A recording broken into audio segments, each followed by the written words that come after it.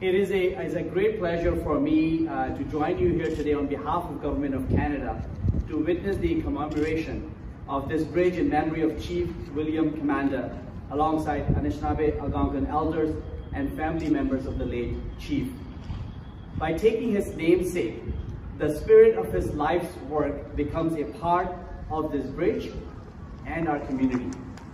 Known to be a strong advocate for the rights of his people, First Nations and Indigenous peoples everywhere, Chief William Commanda's support for reconciliation, forgiveness, and the environment lives on.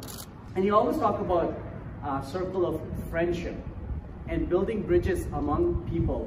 What a fitting tribute as we all will walk through this bridge from one side of Algonquin territory to the other side and be able to connect with each other just the way Grandfather Commanda did. We are so proud to recognize this great man who we were blessed with in our lifetime. And what a most fitting commemoration, because he was that bridge between our nations and all nations. And we must walk that path, that bridgeway, with kindness, love, and respect. And I'm just very honored as a family member to be here today and to celebrate this. And if any one of you have known my grandfather, yes, he was very serious when he had to be serious. And he was quite the speaker, and he was very encouraging, and how he always said, never forget the children. He was so kind and generous, absolutely. But he was also quite humorous. He always had that twinkle in his eye.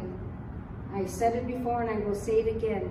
If he was here today and you'd ask him, Gramps, how do you feel about a bridge being named after you?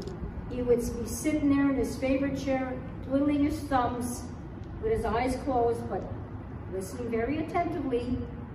And he would say, Holy Joe, you're gonna walk over me?